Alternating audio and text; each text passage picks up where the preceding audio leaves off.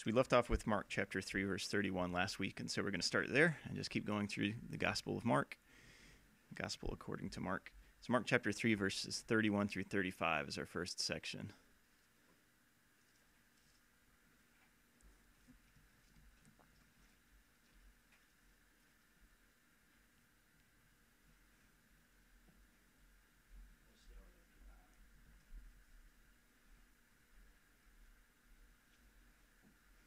All right. So Mark chapter 3, verses 31 through 35. It reads, "Then his brothers and his mother came, and standing outside they sent to him, calling him. And a multitude was sitting around him, and they said to him, 'Look, your mother and your brothers are outside seeking you.' But he answered them, saying, 'Who is my mother or my brothers?' And he looked around in a circle at those who sat about him, and said, 'Here are my mother and my brothers. For whoever does the will of God is my brother and my sister and my mother.'" And Jesus is not saying that you're all three of these. He's saying these are my type of people. These are the people who obey the will of God and are literally spiritually related, the brother, the sister, and the mother. So seeing Jesus defining many things differently from what people would expect, including relationships. And really we see here that Jesus is showing that God is all about reunion. So through him, he's essentially the great uniter.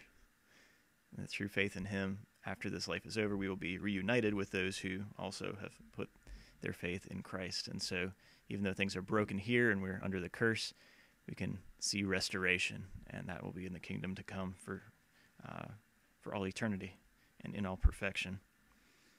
So again, whoever does the will of God. So just brief application there. It's an honor to be called as part of Jesus' family, so let's do the will of God for our lives.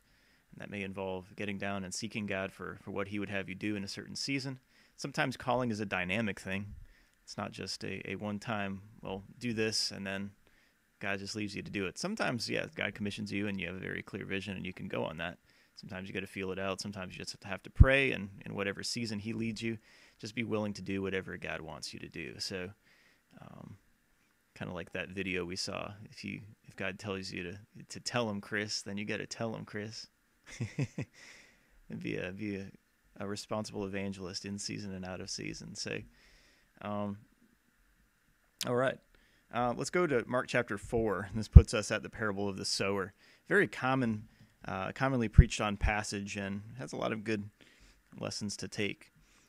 All right, so let's read Mark chapter 4, and we'll read through verse 9 to start out, and then we'll go to the last half after that.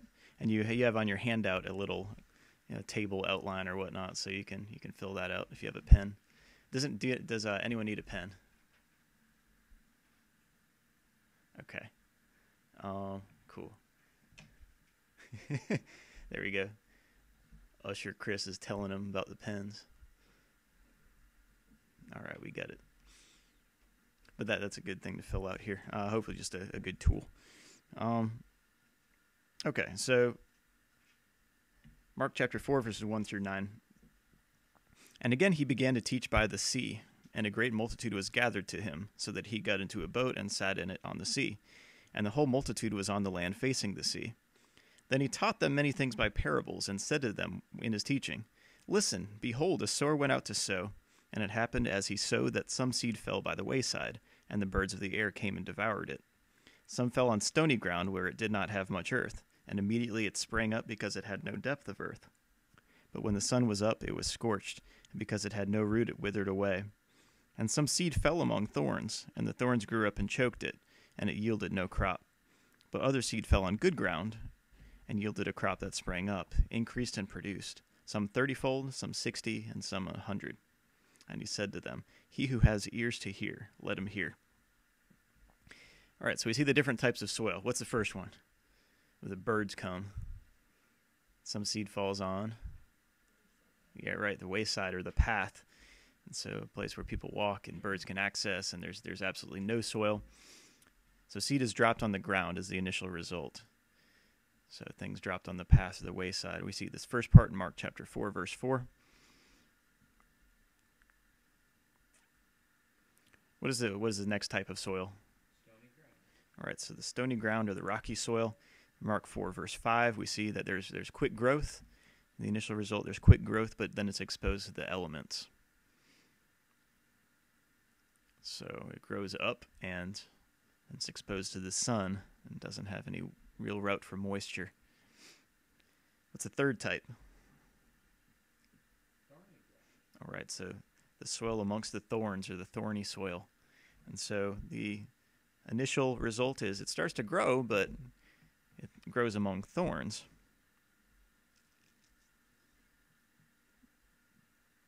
So that's not very conducive to growth, is it?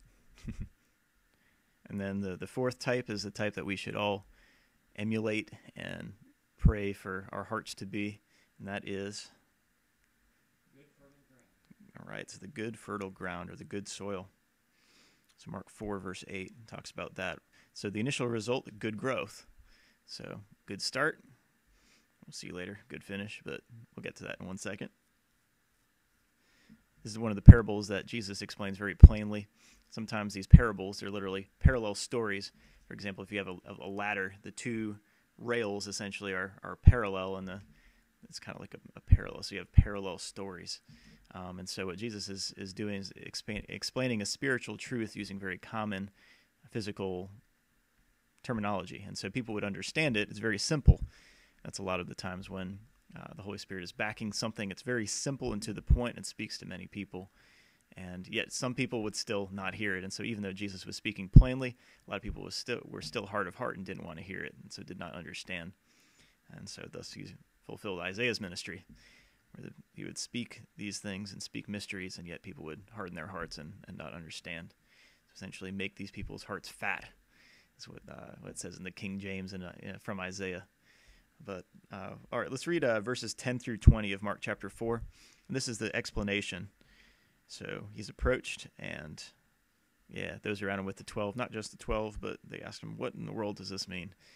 So he gives this illustration. All right, so verses 10 through 20, let's read.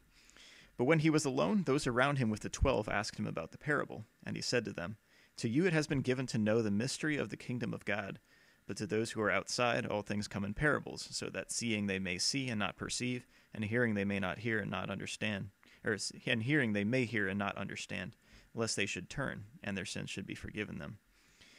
And he said to them, do you not understand this parable? How then will you understand all the parables? The sower sows the word. And these are the ones by the wayside, where the word is sown. When they hear, Satan comes immediately and takes away the word that was sown in their hearts. These likewise are the ones sown on stony ground, who, when they hear the word, immediately receive it with gladness, and they have no root in themselves, and so endure only for a time. Afterward, when tribulation or persecution arises for the word's sake, immediately they stumble. Now these are the ones sown among thorns. They are the ones who hear the word, and the cares of this world, the deceitfulness of riches, and the desires for other things entering in choke the word, and it becomes unfruitful. But these are the ones sown on good ground, those who hear the word, accept it, and bear fruit, some 30-fold, some 60, and some 100. So we can look at all these soils, and we can look to the result. So the first soil, the wayside or the path, the result, the seed is dropped on, well, the initial result, the seed is dropped on the ground, and the final result, what happens? All right, so it's snatched away. Who snatches it away? Yep. So it is Satan, a.k.a. the adversary, also known as the devil, the enemy. And Satan comes and robs us of the word taking root. So if you have that path soil, it's something where perhaps in a situation maybe someone just does not pay attention or doesn't deem it important. Maybe the volume's not up enough. And just they don't hear it. But we have here that what could take root, Satan immediately comes and takes it away and robs it. And the thief is out to steal, kill, and destroy. And so one of the things, he's stealing the fruit of the word. And so for the final harvest, what happens? What's the final fruit? It's nothing, right? So there's no final harvest. There's nothing. What about the rocky soil? You see here, Mark 4:16. Well, okay, the initial result, there's quick growth and it's exposed to the elements, but since it has no depth, there's no way for it to get moisture, and thus it scorches. And so literally there's no depth, and so there's no growth. as believers, we definitely need to have roots. We need to be rooted, be encouraged, grow, be nourished.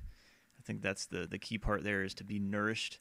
Part of that is fellowship with other believers. Part of that is reading the Word, spending time with God, and really listening for what he has for you to take each day.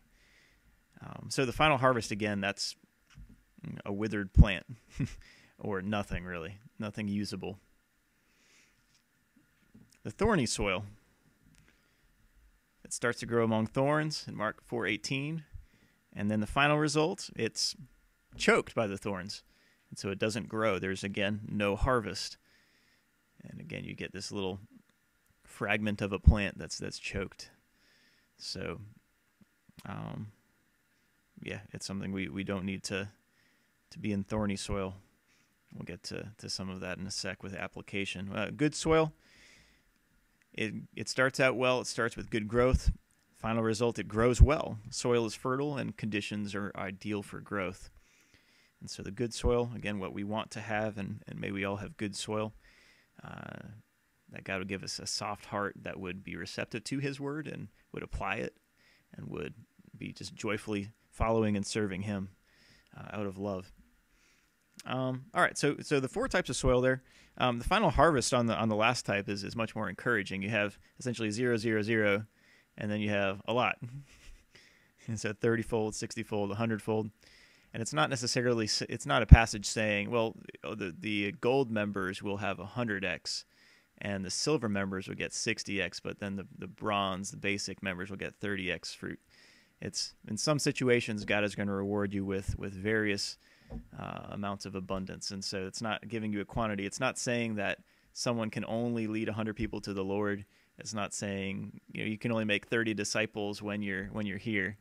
And it's not a measure of exact correspondence. It's just saying God does abundantly. And so what happens here with, for example, a tree will grow up, and for example, an apple tree. You get one apple tree, you plant the seed, it grows up after time, many years, and then you get tons of apples from it, and it keeps growing, and so it bears continual fruit. And that's the ultimate form of blessing, is God just plants you by those streams of living water and gets you growing fruit in your season, like the Psalm 1 blessing of blessed is the man or the person who fears the Lord. And we see that he bears his fruit in his season. So, again, much fruit comes from good soil, and so we need to be receptive to God's Word. So applications here. All right, with the good soil, so I guess starting from the bottom here, again, be receptive to God's Word, apply it, meditate on it, let it bear much fruit in your life. All good things to take. You can fill in several others in that spot. Be obedient to Jesus' command to make disciples of all nations. And in your own life too, be a disciple.